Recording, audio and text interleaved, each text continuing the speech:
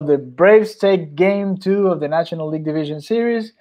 2 homers by Dansby Swanson and Travis d'Arnaud, and a great performance by Ian Anderson to lead the Braves to take this win. And let's go and do our post-game show real quick. The third team in MLB history with 3 shutouts in the first 4 postseason games. These Atlanta Braves.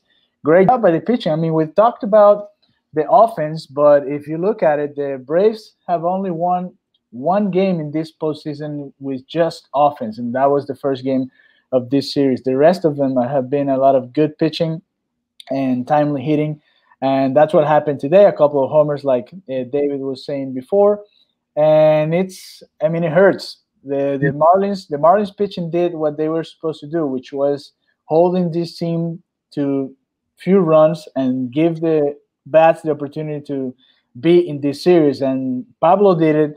The entire bullpen did their job. Blyer when he came, Boxberger, and then Kinsler. And it's too bad because the Marlins are down 2-0 in the series now.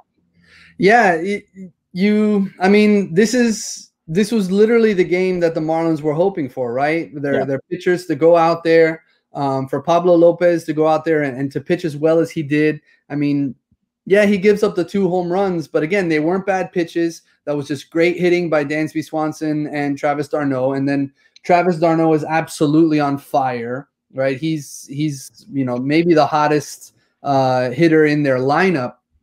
But to limit this lineup to 2 runs, to limit them to 4 hits on the game, I mean, this is a dominant offensive lineup, and the Marlins pitching staff were able to keep them to 2 runs on 4 hits. I mean, you cannot ask for anything more from this pitching staff. I mean, this Braves lineup averages 5.7 runs per game in the regular season. That was the second most in the MLB. They were so good. And then, to turn around and to give up 9 runs yesterday and to give up 2 runs here today, to limit the superstars in this Atlanta lineup. I mean, they strike out Acuna 4 times. Freddie Freeman was 0 for 4.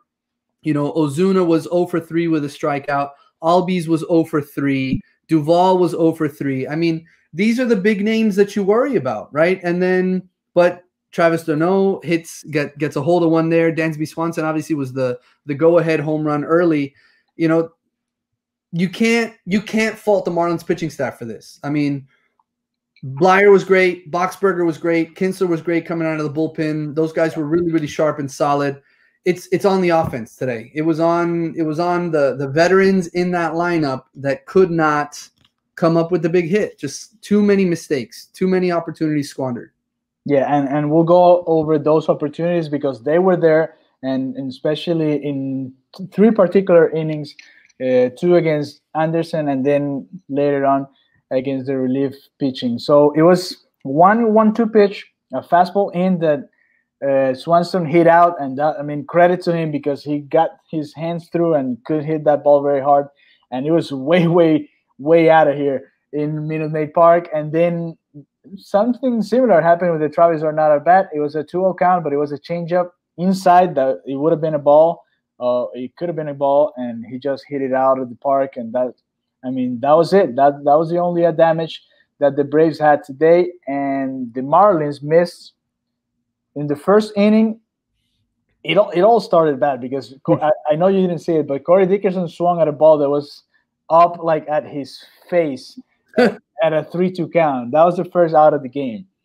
And that inning, the Marlins left 2-on. Gary Cooper hit a good line drive to right field, but it was right straight to Markakis. So that was the first opportunity. The second one was with bases loaded. Ian Anderson was out of the game. Darren O'Day had to come in the 7th inning, and he hit Brian Anderson. He walked Gary Cooper. We had bases loaded, 2 outs. Our favorite situation, right? With scoring position, guys in scoring position and 2 outs, and Matt Joyce had a rookie at bat, but not a Major League Baseball rookie at bat.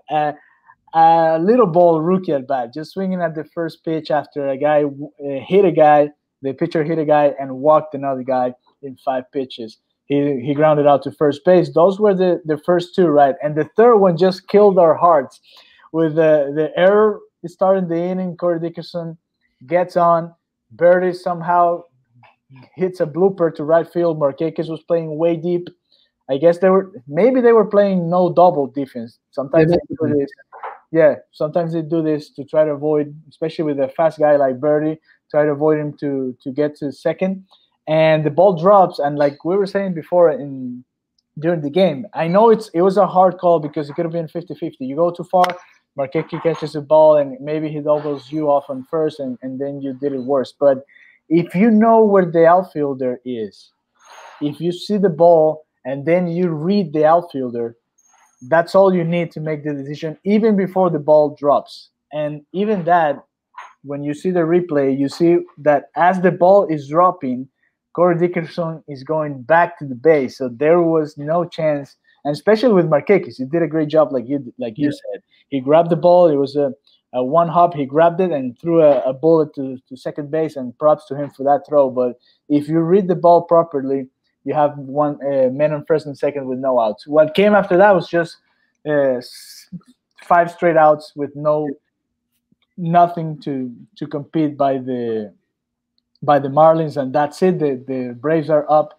2-0 in the series. And here's the thing: tomorrow we have Sixto Sanchez, right? And Sixto Sanchez is going to be here against the wall, and pressure's on. So and you're going to demand a top effort by Sixto Sanchez, a lot of pressure on him, but a lot of pressure on the offense too. Which do you think? Let's go and talk a little bit about the offensive side, because only 3 hits today by the Marlins. Yeah. Do you think Mattingly's going to mix the lineup up for tomorrow? I think he has to at this point. I mean, the Marlins are 0-2. They lose tomorrow. That's it. The season's over, right? Yeah. So at this point, there's nothing to lose, right? The obvious change to make is probably Chad Wallach sitting and Jorge Alfaro getting in the ball game, right? If nothing else, you want to give Jorge Alfaro the taste of postseason baseball. Yeah, for sure. No, he deserves it too, of course. Yeah, and Chad Wallach has started probably like 6 or 7 games in a row. I mean, I know there was some off. He needs a rest anyway. Yeah, but still, I mean, I would go with Alfaro if I were him, just to get another potential bat in the lineup. I mean, he hasn't been great this year, right? I mean, he hit like I think it was 228 or 226, something like that. He had a couple homers, but the offense needs to do something. This was a winnable game for them. And when you look at the veterans and the veterans that made mistakes specifically in this ball game, it really, really hurts, right? So all 3 guys, the 3 veterans that the Marlins brought in this year to help them in these situations specifically, they weren't the ones that came through, right? So if you look at Matt Joyce, right, bases loaded against a pitcher who was struggling. If you look at the 2 counts prior to Joyce, the 2 at-bats prior to Joyce, right? So he throws 4 pitches to Brian Anderson. 3 of them were balls, including the one that hit Anderson. He throws 5 pitches to Garrett Cooper. 4 of those 5 were balls. So to jump on that first pitch, you wonder if that was the right play there. I mean, he probably assumed that O'Day would try to pump in a fastball to get ahead in the count. Yeah. O'Day went with a slider, and Joyce did nothing with it, right? So that was a missed opportunity for the veterans, right? And then there was another opportunity. Obviously, we talked about you talked about the mistake, the base running mistake by Corey Dickerson. It's a huge mistake to make. I mean, if you look at the replay, you mentioned he was leaning back. I mean, he was hopping back to first base, right? And it's a great play by Marquez. I mean, he fielded the ball cleanly, but completely missed opportunity, right? We should have had runners at first and second there with nobody out. And then to follow that, Jesus Aguilar has maybe the worst bat that I've seen all season long from him. It was pretty bad, yes. He swung at 2 sliders that were so far out of the zone. The strikeout pitch bounced in the dirt. I mean, it was ugly, ugly, ugly there, particularly in the 8th inning for the Marlins. And it's a missed opportunity. So you wonder about where Mattingly goes next, right? I mean, he's limited without Starling Marte. I think the only change that you make is Alfaro in there at catcher, because Kyle Wright, who's going to start for the Braves, he's a righty, and typically Mattingly goes with Joyce versus righties and Brinson versus lefties. I mean, so I would imagine that Joyce is probably in there tomorrow, although maybe you go with Brinson just to mix it up. Sierra, he didn't do anything today, but he was productive in game one. So Sierra probably should be in the lineup against the righty. But I would think about maybe putting Joyce on the bench and giving Brinson a shot.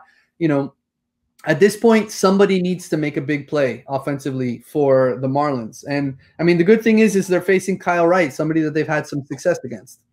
Yeah, I mean, thinking about the future, you might as well give Harrison or Brinson the opportunity to play right now. And you know what?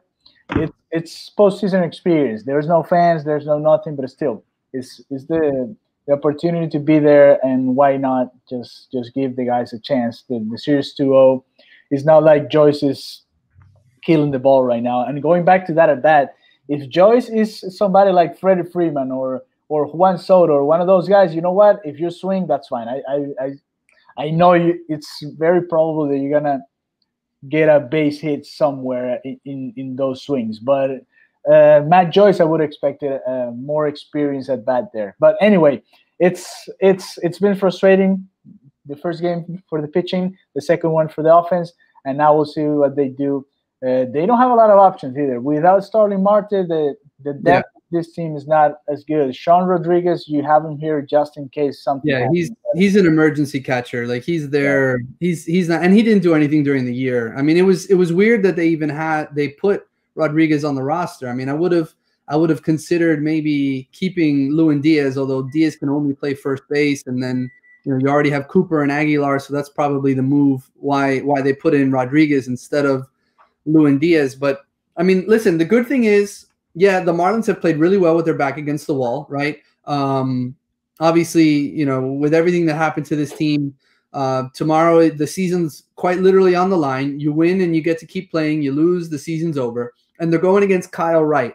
Kyle Wright this season, I mean, he was 4-4 with a 5.21 ERA. Against the Marlins, he was 0-2. He started against the Marlins twice. He was 0-2. He gave up 8 earned runs to the Marlins in 7 innings pitched. So the Marlins have had success against Kyle Wright. Now, Wright was better in September. He his last few starts, I mean, he pitched really, really well against the Mets late in September. He went 6 1/3. He didn't give up an earned run there. He gave up 2 earned runs to the Red Sox and went 6 2/3 innings. So he was a little bit better to end the year. He ended on a high note, winning his last 3 starts.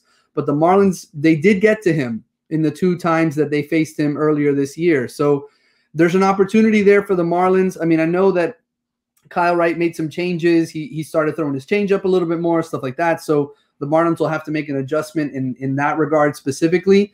But you're hoping for another dynamite start from Sixto Sanchez. And he actually he went out and pitched against the Braves, but the Braves they got to him in his start too. He against the Braves, he started twice against the Braves. He gave up his first start against the Braves was really good. 6 innings, no earned runs. But in his second start against the Braves, he gave up 4 earned runs in 3 innings pitched. So, hopefully Sixto can find his form again and kind of limit this Braves lineup. And then the Marlins offense, it has to wake up. It has to wake up. There's no choice. And they're going against a pitcher in Kyle Wright that they've had success against in the past. So hopefully it turns around for the Marlins tomorrow.